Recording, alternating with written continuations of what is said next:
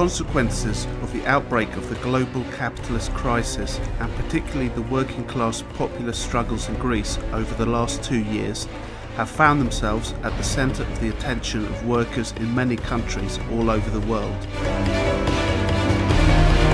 Of course, the bourgeois mass media and the political representatives of capital tried to muddy the waters. Nevertheless, they could not conceal the fact that the developments in Greece provide an opportunity for workers to think about the causes of the capitalist crisis, for the role of the European Union and the other imperialist organisations to be exposed,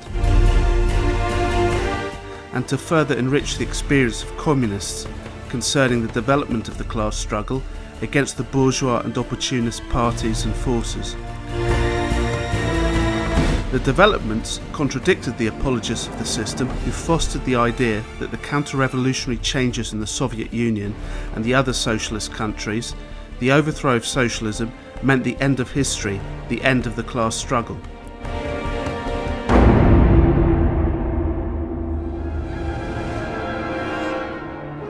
The reality demonstrated that capitalism, which is in the highest imperialist stage of its development, gives birth to poverty, unemployment, suffers from incurable contradictions which are manifested in cyclical crises and wars.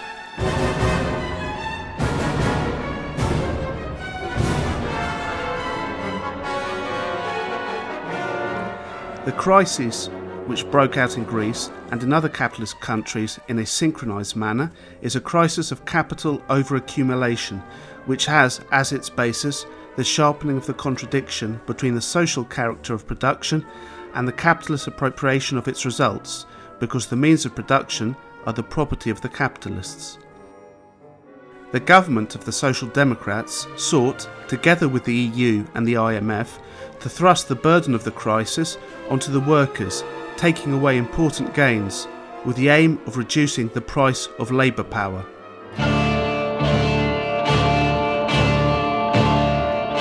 Αυτά τα δέντρα δεν βολεύονται με λιγότερο ουρανό. Αυτές οι πέτρες δεν βολεύονται κάτω. Έρχεται θύελλα. Θέλουν ισχυρό δικομματισμό για να πληρώσεις εσύ την κρίση. Δεν πάει άλλο. Αντεπίθεση. Κυριολεκτικά πρόκειται για πόλεμο. Εξαπολύουν πόλεμο. Και στον πόλεμο απαντάς με πόλεμο. Αποδέσμευση από τους υπεριαλιστικούς οργανισμούς. Γραμμία! Θυσία! Για την πλουτοκρατία!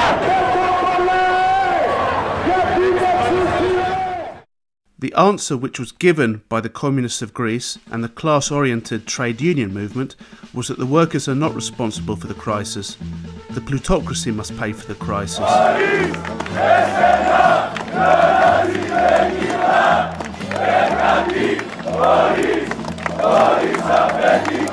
The slogan, "Worker, without you no cog can turn, you can do without the bosses," resounded in dozens of demonstrations over the last 2 years, in the great mass-scale class struggles, with the KKE and PAME playing the leading role. PAME, which is the class-oriented trade union movement, rallying in its ranks hundreds of class-oriented trade unions, federations, labour centres and struggle committees. The communists, the forces of the Communist Youth of Greece, KNE, the friends of the KKE, the working men and women who support PAME, played and play the leading role in over 20 general strikes, in dozens of major working class and popular demonstrations, in the occupations of ministries and other state buildings.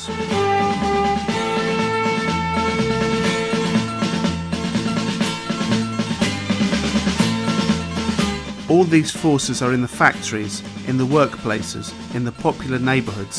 They inform and organise the working class, the people, the youth. They protect the strikes with picket lines. They come into conflict with the employers and the forces of oppression.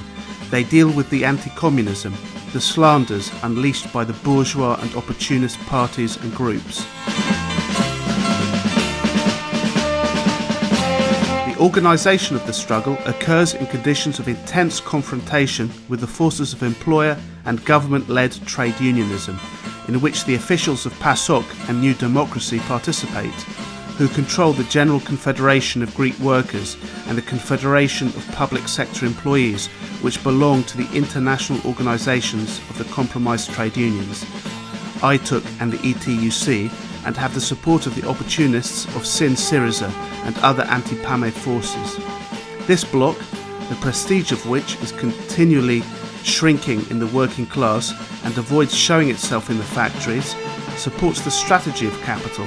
It is a supporter of the European Union. It fosters class collaboration, confusion and false expectations among the workers. The politicisation of the struggle is not limited to the confrontation with the anti-people government and policies. It does not restrict itself to fight for better terms for the sale of labour power, but poses the question of the abolition of the exploitation of man by man. The starting point of this orientation is that the working class produces the wealth and should claim it, struggling for its own power. In this direction, the KKE is very persistent in the promotion of the social alliance of the working class, the small and medium-scale farmers and the self-employed. It is a fact that the bourgeois class and its political representatives are worried about the course, orientation and the reputation of this mass movement, and for that reason they look for ways to trap the people's indignation into a path which is painless for the system. They sought to set up provocations